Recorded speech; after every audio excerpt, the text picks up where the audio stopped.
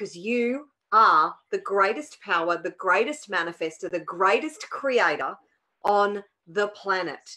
I'm going to give you some tough love around money and wealth that we have to stretch, we have to grow, we have to be challenged. It's all a part of the design. Why are you here? You have the ability to create whatever it is your heart desires.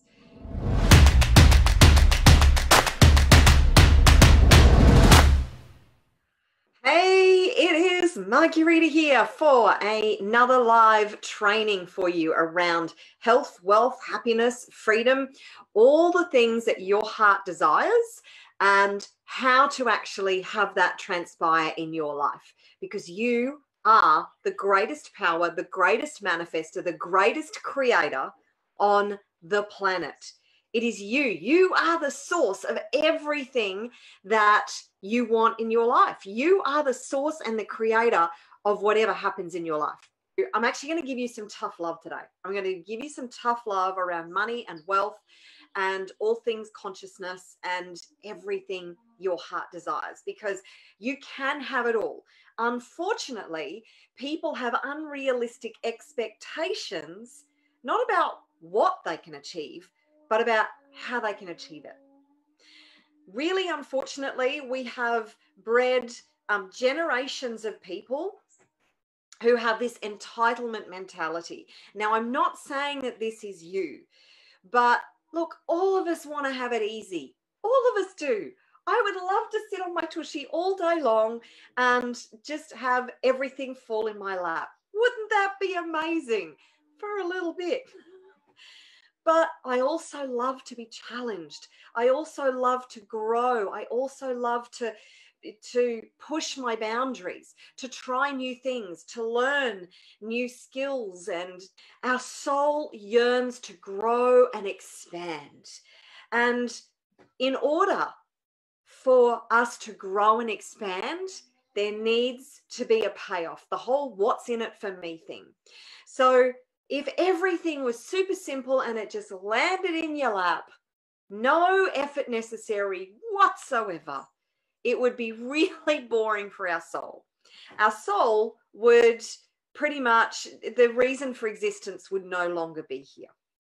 It's actually a part of the design that we have to stretch, we have to grow, we have to be challenged. It's all a part of the design. So if you are resisting the design that is perfect for what you wanted here on the planet, then why are you here? If you are resisting the design, then why are you here? Have you noticed that those people who seem to have, according to our society's standards, have it all, as in all the money? I mean, when most people talk about having it all, it's all about the money. But have you noticed how many people who have all the money, they get other challenges thrown at them? So they don't have the easy life necessarily. And if they don't have challenges thrown at them, then they are choosing to have challenges in their life, as in they are focused on their purpose and their mission and contribution, and all that comes with challenge. If you don't choose your challenges, they will choose you. If you don't choose challenges that are that have a high frequency and that are going to get you to where you want to go, then the universe is going to throw challenges your way, because your soul yearns for that growth and that expansion. So if you're not choosing growth and expansion, then you're going to be given challenges that will either make you grow and expand, or you will expire. You are either growing or you're dying. There's no alternative to that. You're either one or the other. You can grow fast, you can grow slow, but if you're not growing, you're dying.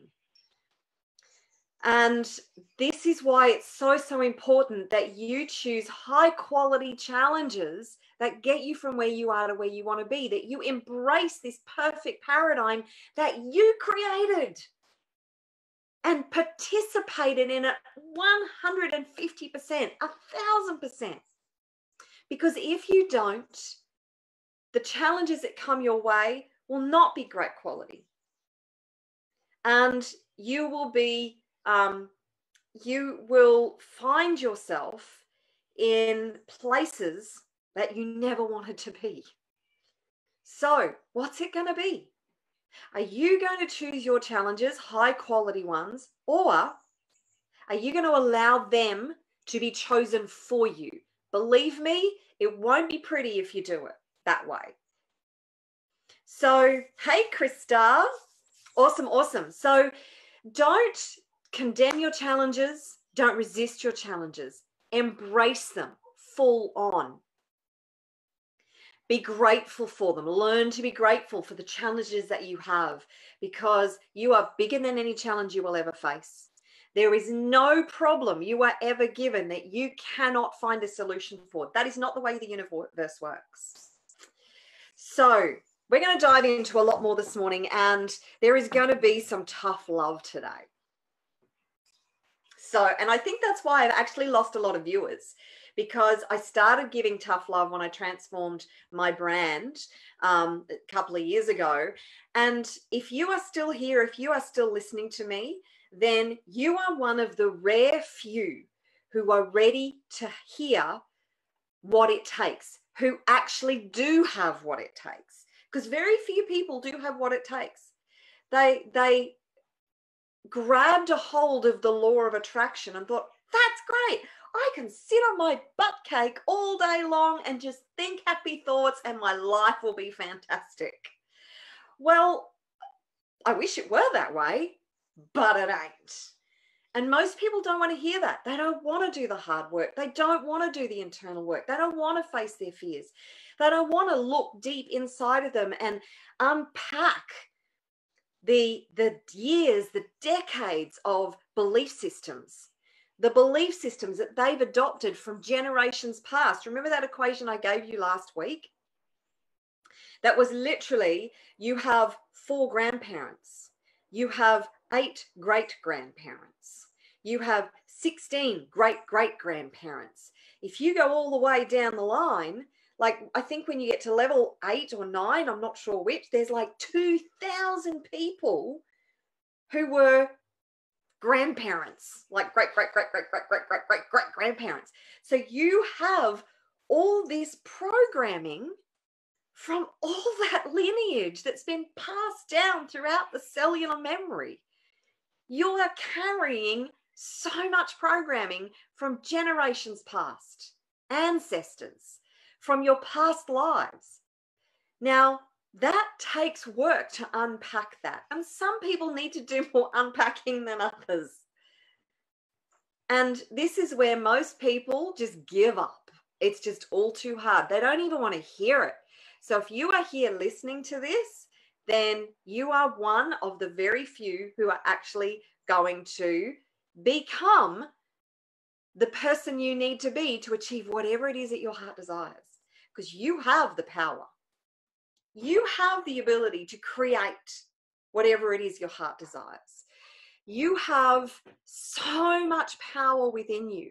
And when I do my next live in the Online Entrepreneurs group, Online Business for Spiritual Entrepreneurs group, I'm actually going to be doing a lot of EFT tapping on owning your power, on releasing the stories, the paradigms, the things that are holding you back, on being able to step up and do whatever it takes, because that is what it takes, is being willing to step up and do whatever it takes, on having a can-do, no matter what, whatever it takes kind of attitude. So what we need to do as a collective is, this is super important, I really want you to hear this, is we need to stop setting goals according to the old paradigms. Unfortunately, we've been all sold lies. So there is a lot of truth in the way goals have been set in the past, but there's also key pieces missing. So we've been taught to set goals according to what car do you want to drive, and what house do you want to buy, and what beautiful lifestyle do you want to live, and that if you don't have this kind of lifestyle, then you haven't made it yet, sunshine. Then you're just a wannabe. If your life doesn't look like the Hollywood superstars, then sorry, you ain't got it. You've got to work harder. And this is our benchmark for success. What a load of bullshit. Seriously? Like, that's their definition of success? Now, for some people, that's going to make them happy. And I am not saying that success does not include money and financial wealth. Shit, yeah, it does. Absolutely, it does. You know, money is not the key. But hell, life is sure a hell of a lot easier when you got it. And it's sure a hell of a lot more fun when you've got a lot of it. So there's nothing wrong with wanting to have a lot of money. But since when did we lose sight of the fulfillment, of the satisfaction, of the joy, of the contribution, of being able to support others and help others as a benchmark for success? So money is certainly a tool and a very powerful resource to be able to achieve success, but it's not the defining benchmark for success. It's not the defining element for success. Take money out of the equation as defining success in your life, because it's not about the money. Your success is not about the freaking money. Take that out of the equation altogether. As far as determining how successful you are, it is not important in that equation. The reason money is important is to help you to be the best that you can be, is to, yes, enjoy the life that you desire, whatever that looks like.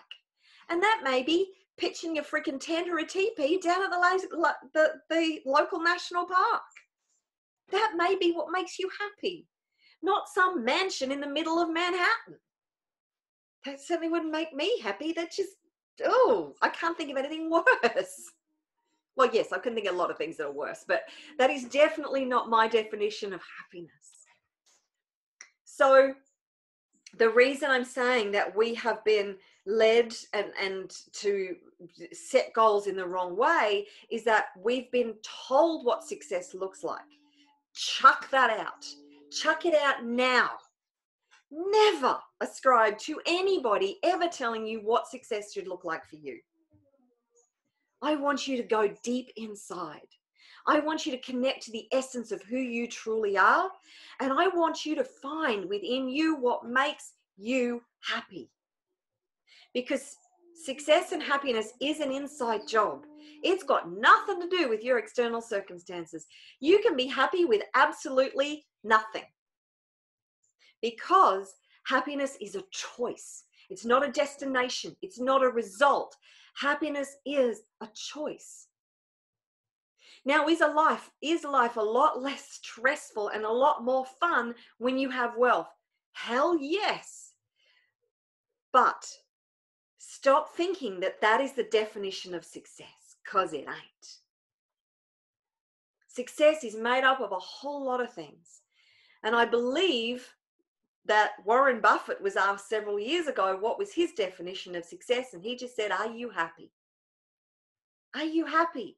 Because there are a shit ton of people, I'm swearing a lot today, sorry, but there are a ton of people on the planet who have a lot of money and they're miserable. Why? Because they've been sold a lie as to what success is supposed to look like. So you need to start asking yourself, for your goals, what's your mission? What's your purpose? What contribution are you here to make? What service are you here to provide? What solution are you going to provide for your tribe, your community? There is a tribe and a community out there for you, who you are here to serve. You came here with a purpose. Now, your community and your tribe may be 5 people, it may be 10 people, it may be 1,000 people, it may be 1,000,000 people. Who knows? What do you feel drawn to?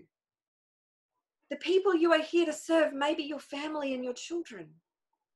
Or it may be something bigger than that. Your family, your tribe, may be a whole ton of people. But that's determined not by anybody else but you. So it's important that you know who you are, that you are in full alignment with whatever goals you set. And this is where another place where so many people go wrong. They set goals according to these benchmarks, these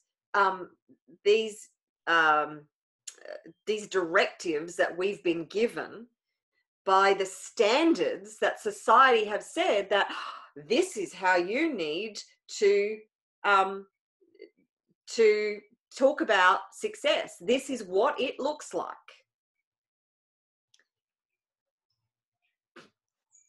Who says? Who made up that rule? We know that that doesn't make people happy necessarily. Some people are happy with that. But a lot of people aren't. They're freaking miserable. They spend years, decades sacrificing time with their family, sacrificing their health, sacrificing their mental and spiritual and emotional well-being, climbing this ladder to get to the top and find out it was leaning against the wrong wall. They're standing at the top looking at what they've created and going, is this it? Why have I worked so hard? It feels empty. It feels soulless because society doesn't have the answers for you. Only you have the answers for you. So you need to go inside and decide, what does success look like and feel like for you? And define that, never let it go. That's the vision that you must hold on to and pursue relentlessly. Know what it is that you stand for. What do you stand for? What difference is it that you want to make in the world? Mother Teresa was not a rich woman financially. She had a lot of money at her disposal. She flew first class because others paid for, governments paid for her travel and all the rest of it. But she didn't personally have a lot of wealth or assets. But she was probably one of the richest people on the planet because she found her purpose and she lived her purpose every day. And to many, her life would have looked quite wretched because she was working with the sick in Calcutta, with those who were dying, with children who were abandoned. I don't know that my soul could actually live with that every single day. But that was her purpose. That was her mission. And she was such an incredibly strong woman who was admired by so many. Not because she was financially wealthy, because she was rich in ways that most people will never, ever experience. So what is it that you stand for? Build your belief, your conviction in who you are, in your ability to create whatever it is your heart desires. Build that belief, that trust, that faith in you. Build that belief, that trust, that faith in the universe that is supporting you. Build that belief, that faith, that trust that everything is happening and unfolding and you are getting closer every day to whatever your heart desires. Build that belief, that faith, that trust that this is what it looks like while it's happening. That nothing is wrong, that everything is perfect. When you can show up every day, you must show up every day. But when you can show up every day with that level of faith, going, even though this looks like chaos right now and it looks like it's falling apart, it doesn't look like anything that I wanted, and I thought I would have been further down the track by now, and it just doesn't seem to be happening. because what you see on the surface is just the tip of the iceberg. Literally, you have no idea what's happening underneath the surface that is supporting you, that is uplifting you, that is empowering you, where the way it's unfolding piece by piece, and you can't even see what's happening down there. You have to learn to trust it and believe it, and just embody that faith and trust on such a level that when you show up every day, no matter what it looks like in reality, you have the faith and the belief, and you are rock solid and knowing that it is unfolding. Because it is the doubt that actually slows you down. It is the fear that slows you down. It is the belief that it's not happening. It's your questioning that slows you down. When you drop into that place of faith and trust and knowing, and you just put one foot in front of the other in faith, another foot in front of the other in faith, that's when you accelerate your progress. That's when you start to understand it is always unfolding, that life is happening for you, not to you. Remember that. Life is happening for you, not to you. And whatever shows up is a result of your thoughts yesterday and the day before and the day before that, and the belief systems that you have, and that you are a work in progress, and that you just need to keep doing the work, and that it's all perfect. When you can absolutely embrace that, oh my Lord, it will blow your mind how things just start to pick up and accelerate, and it snowballs. And that too takes practice. It's a skill. It's not something that just happens, because we've been conditioned out of it. We are born into this world knowing that all things are perfect. We are born into this beautiful, amazing planet that is heaven on earth, knowing just how powerful we are, knowing that just the creators that we are, the manifestors that we are. But then through our environment and all the things that we're exposed to, we're conditioned out of it. So it's the remembering. You are remembering how powerful you are. When you listen to this is spirit speaking to you, saying, remember, remember, remember, remember. And why do you need to hear this over and over and over? Because that is the nature of the ego. Because that is the nature of our senses, and what we experience, we think is so solid, and it's not. So how do you become unstoppable? You don't stop. You don't stop growing. You don't stop learning. You don't stop the personal development work. You don't stop creating. And you don't allow anything to stand in your way. Let go of needing external circumstances to be different. Know that everything is the way it is because it is the way it is. And what you resist persists. If you're condemning what is, how can you get from here to where you want to be if you can keep condemning where you are? Do you see that? If you keep saying this is wrong, this is wrong, this is wrong, this is wrong, this is wrong, this is wrong, this is wrong, this is life. It's all perfect. Drop into the space of gratitude. Whatever learnings you have right now, because remember, everything is just feedback. Everything is just you learning to navigate this thing called life, which you made really complicated. You created this puzzle. I'll stop calling it a game because that's almost irreverent. It kind of, it diminishes what this incredible experience is. It's a puzzle. It's a puzzle that you get to put together and mold and figure out. It is an artwork. Even better, it is an artwork that you are creating every single day. See your life, see your vision, see your dreams as the artwork that you are creating. Do you think that any great artist sat at that canvas, took the paint? Actually, some of them did. So some of them did do this, but the ones who are truly celebrated for the magnificence of their art, do you think they got the cans of paint, took them all and just chucked them at the canvas and went, oh, there's my masterpiece. Thanks very much. 5 seconds. Done. No. The artworks, the statues, the incredible paintings, and all the artworks that are celebrated, they took time to evolve and create. They took focus and energy, and they took the master craftsman mastering their particular skill and talent to be able to create that masterpiece. So why do you expect your masterpiece to be any freaking different?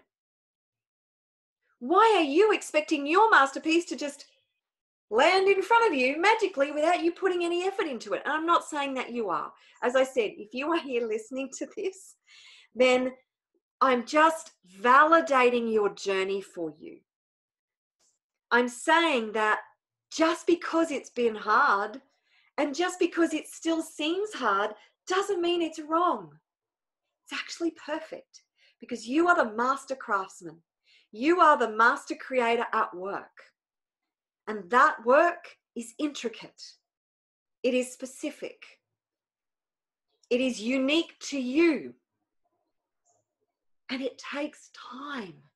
Any masterpiece takes time. Give yourself time. Know what it is that your heart desires.